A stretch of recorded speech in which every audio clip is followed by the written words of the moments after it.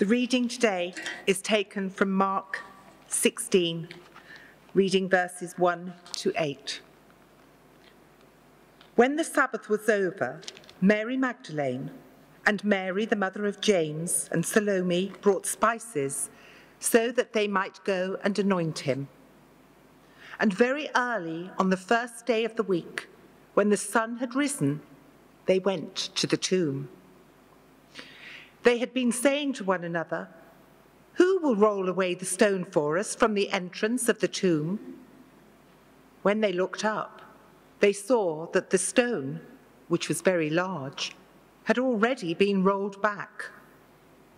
As they entered the tomb, they saw a young man dressed in white robe, sitting on the right side, and they were alarmed.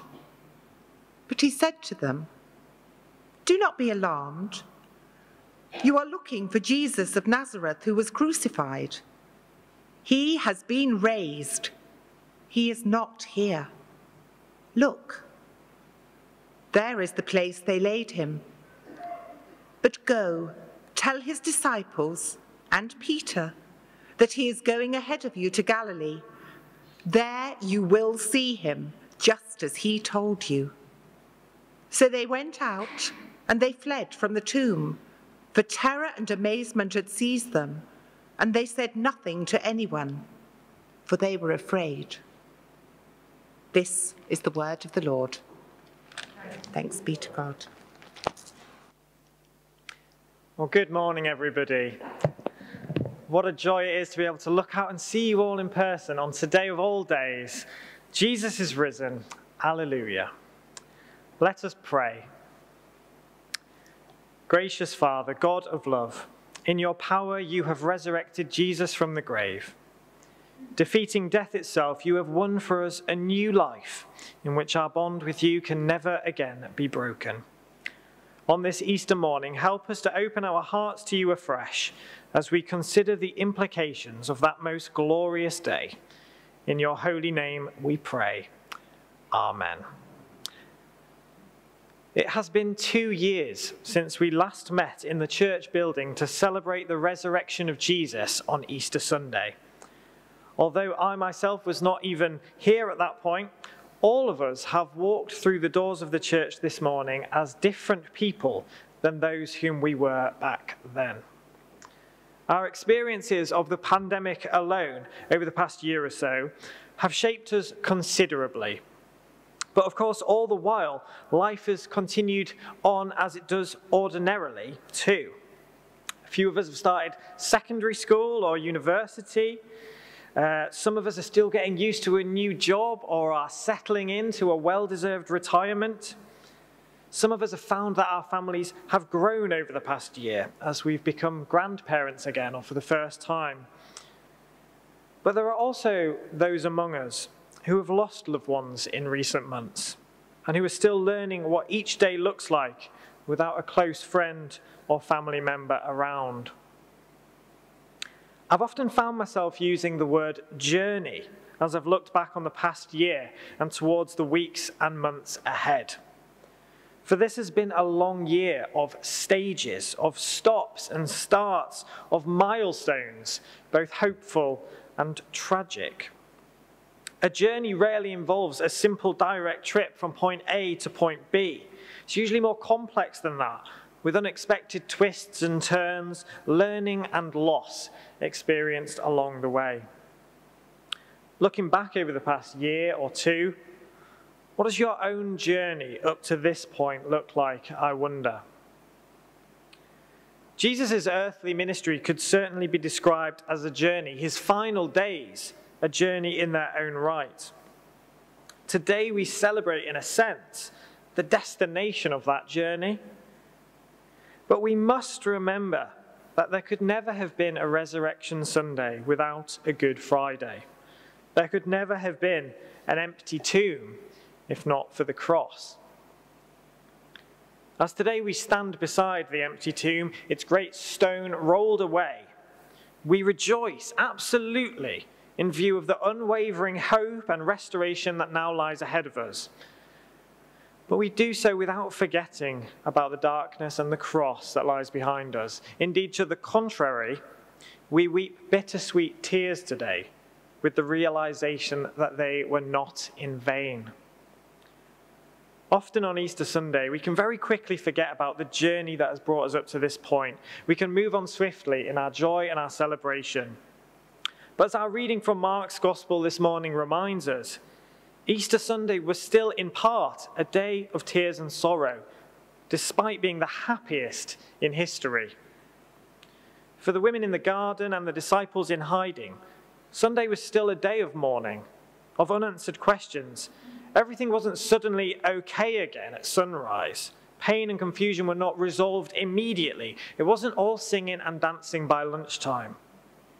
When we make the mistake of understanding the day of resurrection in this way, and it's tempting to do so, we fail to do justice to Jesus' friends, family, and followers, whom only 2 days before had looked up in shame and helplessness as he suffered in agony upon the cross, and on Sunday still remained uncertain and afraid. With this in mind, and as we approach 150,000 coronavirus-related deaths in our nation alone, this day just cannot be one solely of celebration. For there are many around us who do feel the very real sting of death today, just as Mary did and Peter and the other apostles on the morning of Resurrection Sunday. No, this year, today, it's vital that our words are not trivial, that we don't resort to stock phrases, and that our theology of the resurrection is solid, lest we dilute the power of the amazing Easter story that many, many people desperately need to hear this year.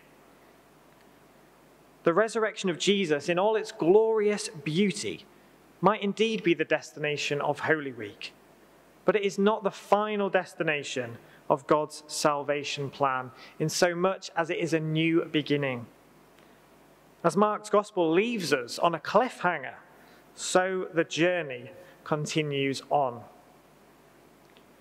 As the sun rose on Easter morning, not only did a new day break forth, but a new era, an era of hope, of life.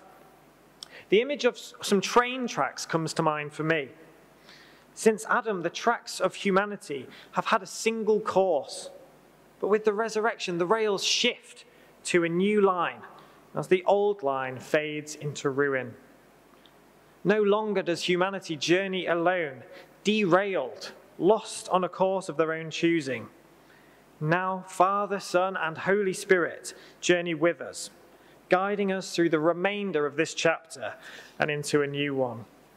For now, sin and suffering do still have a place in our world, but not the one that they once had. No longer do they have the same hold on us, do they overcome us. For into the midst of our suffering, God himself has entered through Christ, and in his death and his resurrection, Jesus has ensured that our days of suffering are numbered. Ahead, God waits for us at the doors to the kingdom of heaven, preparing to run down the path to greet us, to embrace us, never to let us go again. I mentioned at the start that each of us have entered the church today as different people than those whom we were 2 years ago. But really, we truly became different people when Jesus left the doorway of his tomb. In that moment, we were transformed. In that instant, God's own Spirit filled our lungs afresh, and we breathed more freely, as if for the first time, ready to one day breathe effortlessly in the new creation that lies ahead of us. And so today, as we remain surrounded by real pain and tragedy, we lament, but we do not despair. As this dreadful disease remains present in our lives, and many other calamities plague our world today, we continue to grieve, but our grief can no longer overcome us. Suffering put Jesus into the grave, but love brought him out of the tomb. And in the unconquerable love of God, we have the greatest hope We can journey on together in faith and confidence as people of the resurrection. Later on Easter Sunday, 2 men were on a journey to a village called Emmaus. They were disciples of Jesus, and they plodded along the road with downcast, mournful faces. The 2 men were trying to make sense of all that had happened when they noticed that a 3rd man was walking beside them. "What are you discussing together as you walk along?" the man asked. Surprised, the disciples responded, "Are you the only one who's not heard what's happened in Jerusalem over the past few days? We're talking about Jesus of Nazareth, the one whom we had hoped would redeem Israel. He died 3 days ago after being sentenced to death by crucifixion." As the 3 men continued on, the disciples offered their new companions shelter for the night in Emmaus. As they sat down to eat, though, the man took a piece of bread, broke it, and gave thanks. Then he gave it to the 2 disciples. In this moment, their eyes were opened, and they saw that Jesus sat before them again, truly alive in body. The rumor was true. Jesus had risen. We do not hear anything about these 2 disciples again in the New Testament. But due to the fact that Emmaus was a very small settlement, we can assume that they returned to their journey along the road soon after their encounter with Jesus. I think we can also assume that they did not continue on with the same despairing faces and sorrowful thoughts, even though as disciples of Jesus at this time, their journey may well have taken them onwards towards a suffering of their own. Shortly, our time together this morning will come to an end, and we will depart from this place. Rather powerfully, we will also exit through a different door to the one in which we entered. We will then rejoin the road as we journey on. As we do so, though, may our hearts and minds be transformed. As we remember the events that have brought us to this point. As we remember how our God met with us in our suffering, in the greatest depths of sin and sorrow, and how through his only Son, he died in a place upon a cross. And as we continue also to hold in our minds the knowledge that Jesus remains with us now in these final days, in these days of grief and disease, let us hold fast to the truth that they too shall pass. Jesus is risen. A new era has begun. A new creation now awaits us. And although we are not quite there yet, these are still days of hope, of life, freedom, and beauty because of the cross and the empty tomb. Let us therefore live like the kingdom of heaven is near. Let us follow the example of the apostles when they heard the news, when they saw Jesus with their own eyes, as we put our fear behind us and journey on in faith and hope. Amen. During our time of intercession, in the spaces of quiet, there will be time for you to offer your own prayers. Let us pray. Jesus of Nazareth, risen and exalted one, this morning we recall the words of David in the Psalms. Though the cords of death encompassed me, the torrents of destruction assailed me, the cords of Sheol entangled me, the snares of death confronted me. In my distress I called upon the Lord. To my God I cried for help. From his temple he heard my voice, and my cry to him reached his ears. Therefore my heart is glad, and my whole being rejoices. My flesh also dwells secure, for you will not abandon my soul to Sheol, or let your Holy One see corruption. O long-awaited Jesus, on the day of your resurrection, you journeyed with the disciples along the Emmaus road. You revealed to them all that the scriptures had said concerning you, and your followers found new understanding about the faithful and ancient God of Israel, who has fulfilled all his promises and the covenant he had made. You broke bread with them, and their eyes were opened to who you are. You returned to those who had abandoned you, and you loved those who had felt shame, doubt, and fear. You restored them to participate in your mission to the world. Thank you that the same forgiveness and mercy is ours this morning. As we worship together, reveal yourself to us afresh. Make us open to receive your word and give us faith to confess that you are the Lord, the risen one. May the news of your resurrection this day not cause us to ignore our own or the suffering of others, but give us the courage to face all things. Strengthen us, Lord Jesus, for we are tired and the journey is long. We pray this morning for all who mourn, that they may not be overwhelmed by their grief.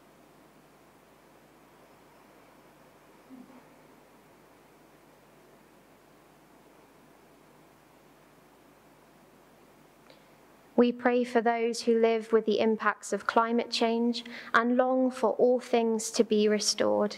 Equip us to respond and not be overwhelmed by fear or remain unwilling to change.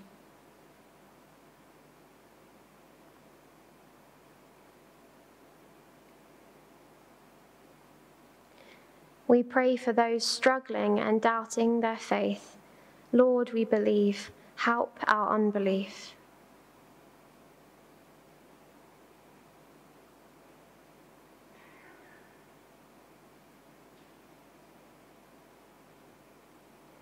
We pray for those trembling and afraid, that they may receive the great news of this resurrection day and find your peace.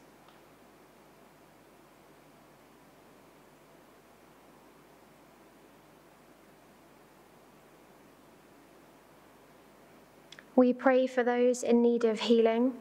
We lift especially our sister Brenda before you this morning and ask for your continual restoring of her as she recovers in hospital from the heart attack that she suffered this week. Protect her and be with her family, that they might not be overwhelmed by worry or fear.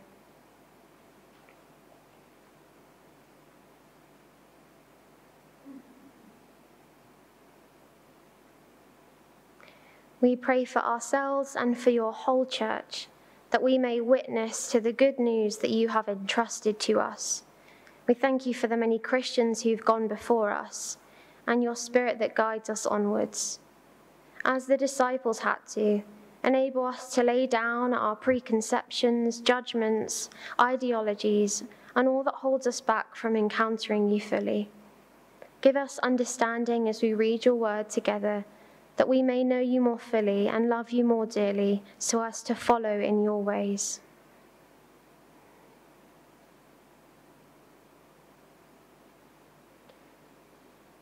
And we pray for your world. As many talk of rebuilding a new future, may your life, death, and resurrection inspire and equip us to understand the values of your coming kingdom, that we may live in line with those of justice, peace, humility, and compassion. With the hope of the resurrection before us, your faithful promises behind us, and the Spirit with us today, grant us the faith to pray with Paul in his letter to the church in Rome. What shall separate us from the love of Christ? Shall tribulation or distress, persecution, famine, nakedness, danger, or sword? I am sure that neither death nor life, angels nor rulers, nor things present, things to come, nor powers, nor height, nor depth, or anything else in all creation will be able to separate us from the love of God in Christ Jesus our Lord. Jesus of Nazareth, risen and exalted one, we cast our burdens onto you this day, that we may receive hope in you.